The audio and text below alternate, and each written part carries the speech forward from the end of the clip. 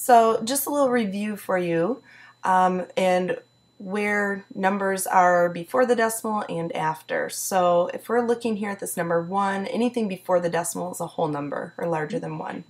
Anything after the decimal is smaller than 1. And the different names that we give them, of course, is ones before the decimal. Here's our decimal, and then we have tenths, hundredths, and thousandths. And you don't need to write this part down yet. You're going to be getting the part you have to write down in just a second, but that's just a real quick, overview of what we're going to be going through today. So now we have to ask ourselves, okay, well, how do I say these numbers? Because now that we're 5th graders, we want to sound nice and smart. We're not going to say 1.234 anymore. Right. And this is the part that you want to write down.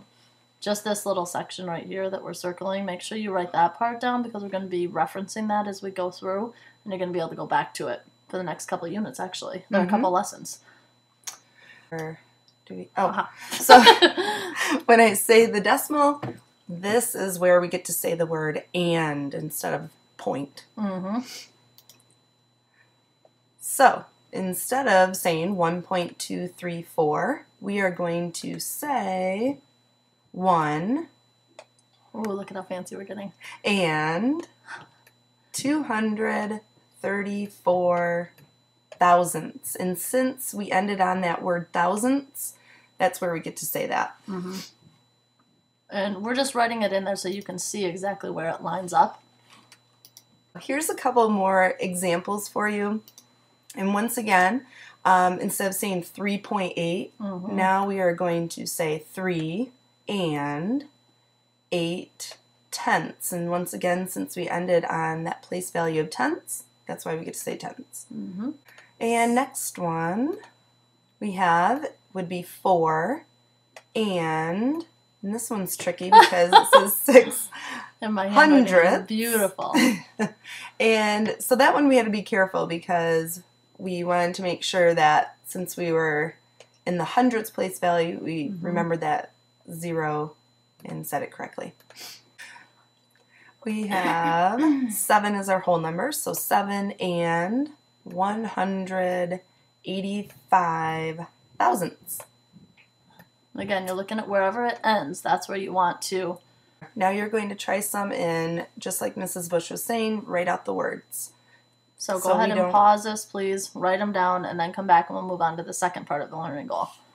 All right, so now that you have learned how to read those numbers properly, like what you say, now how do you write what you hear? Okay, so we're going to give you some words, and you have to try and write down what they are. So for our first one, remember when we hear the word and, that's where the decimal goes. So if I hear 3 and 4 tenths, so if we put this in above our place value, you can see the 3 comes before because it comes before the and. So 3 and it says 4 tenths, so the 4 is going to be in the tenths column. That looks really good. Thanks. Better than my first attempt. Okay, so 3 and 4 tenths. That just goes over it. Okay, so here's a few examples. If I said 4 and 27 hundredths, what would that look like? I gotcha. There you go. All right, so we have 4 and then I've got 27 hundredths. So my 27 hundredths, the 7 is going to end in the hundredths place. Okay, so 27 hundredths. Very nice. Thanks. I popped the next 2 up there so we can stop with the erasing and getting in and getting out of it. So we'll just do both of these real quick back to back so you can see them as your examples. So 3 and 61 thousandths. So I know what comes before the decimal point is because of where the and is. So 3 and 61 thousandths. But since it says thousandths down here, I know that my 61 has to end in the thousandths column. So I'm going to sort of end it there. So if I do the 61 that ends in the thousandths, go ahead and do that. Notice that I've got nothing in my tenths place, so I can't just leave it with nothing. So in that case, you fill it in with a 0. Okay, so the way I would read that is 3 and 61 thousandths. All right, so our last one that we'll do as an example, if we have 8 and 642 thousandths, well, again, the easy part comes before the and, so 8 and 642 thousandths, that means the 2 is going to end in the thousandths column, so 642 thousandths. All right, so now you guys get to, again, try some of these on your own. So there are 3 problems that'll be coming up for you to try. 3 and 95 hundredths. So I want you to just write that as a decimal. 9 and 703 thousandths. And again, be careful. Make sure you look back at it and compare it to what it says and that they match. And then the last one, 6 and 12 thousandths. So be real careful with that one.